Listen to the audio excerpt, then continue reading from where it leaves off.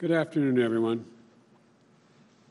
As I said on Saturday, I'm humbled by the trust and confidence the American people have placed in me and in Vice President-elect Harris. Today, that work begins. It starts with doing everything possible to get the COVID-19 under control so that we can reopen our businesses safely and sustainably, resume our lives, put this pandemic behind us. And we just received positive news in this fight with the announcement that there's been progress made toward a successful vaccine. Soon, the expectation is the FDA will run a process of rigorous reviews and approvals. And the process must also be grounded in science and fully transparent so the American people can have every confidence that any approved vaccine is safe and effective.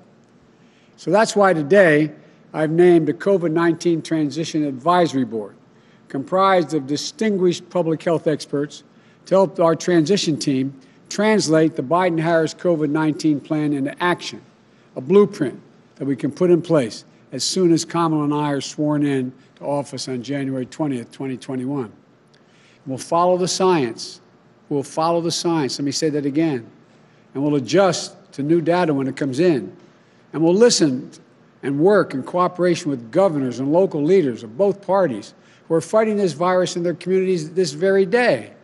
And because we know that we won't fully defeat COVID-19 until we defeat it everywhere, my advisory council also includes experts on global health security so that we can restore U.S. global leadership to fight this pandemic. This election is over. It's time to put aside the partisanship and the rhetoric that designed to demonize one another. It's time to end the politicization of basic, responsible public health steps like mask wearing and social distancing. We have to come together to heal the soul of this country so that we can effectively address this crisis as one country. I want to be very clear. The goal of mask wearing is not to make your life less comfortable.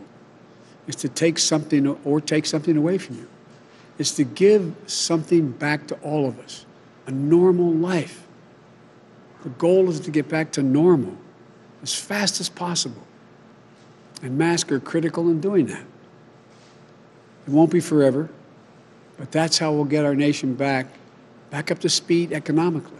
We know what it's like. Our heart goes out to you.